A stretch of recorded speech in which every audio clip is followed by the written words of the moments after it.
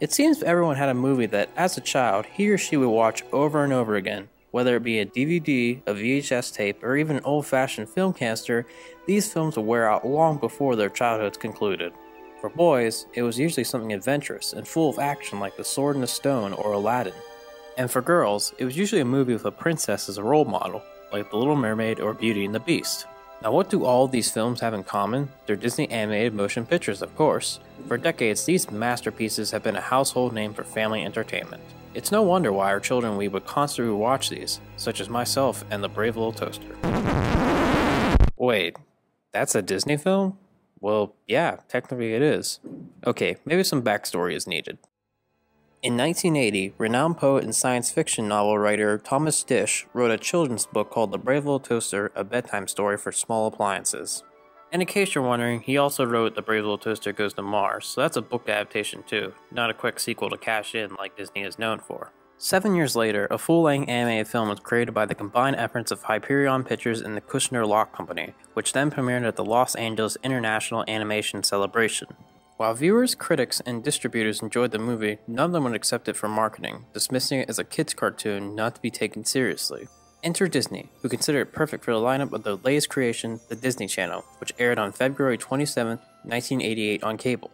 The movie was then distributed on VHS and Laserdisc, and throughout the 90s became a rental favorite and sort of a cult classic. So how does it hold up?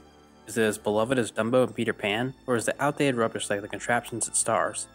Well, in a sense, it did help shape Disney history. Its screenplay was by John Ranft, and its storyboard artist was John Lasseter. If these are familiar names, it's because they're devoted members of none other than Pixar. Think about it. Inanimate objects coming to life when there are no humans in the room? Sounds like their first full-length project, Toy Story.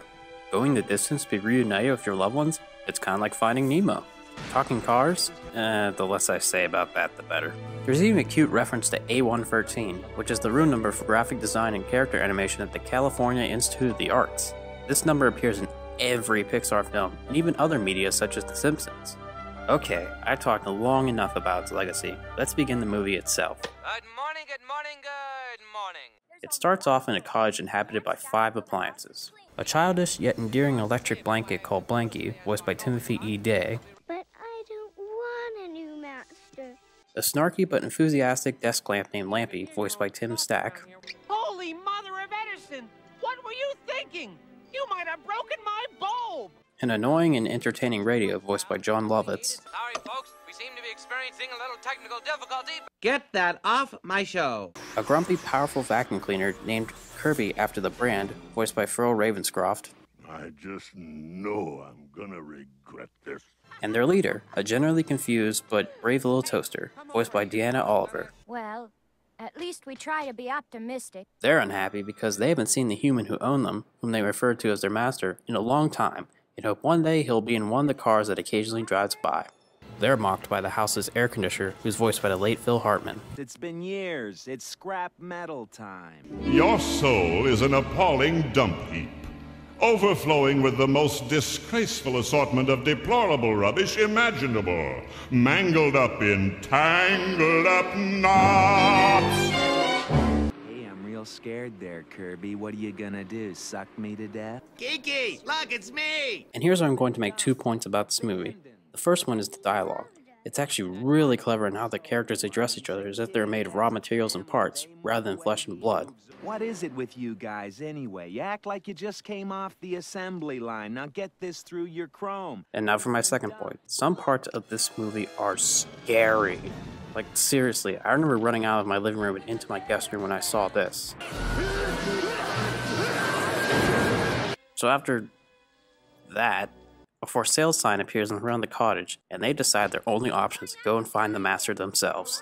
This is the bulk of the movie, and they experience all sorts of insane obstacles. My favorite is easily when they are stuck in a spare parts store alongside deformed appliances that sing. Oh, God, I'm a mishmash! Hi, Judy Toll. Soon they find the master, who is all grown up and ready to go to college. I'm sorry, but I have to make a connection to Toy Story 3. Turns out he needs some simple supplies, and our heroes would do nicely. Oops. The modern equipment throws them out, and everybody meets up at the junkyard when the TV convinces the master to go find them. This is where we get the depressing reality of trash on death row. It's a long way, but eventually the master and his belongings are finally reunited and drive off into the distance. So how does the movie stand? I can see why people lose interest and many people would call it juvenile, but life is just taken way too seriously sometimes.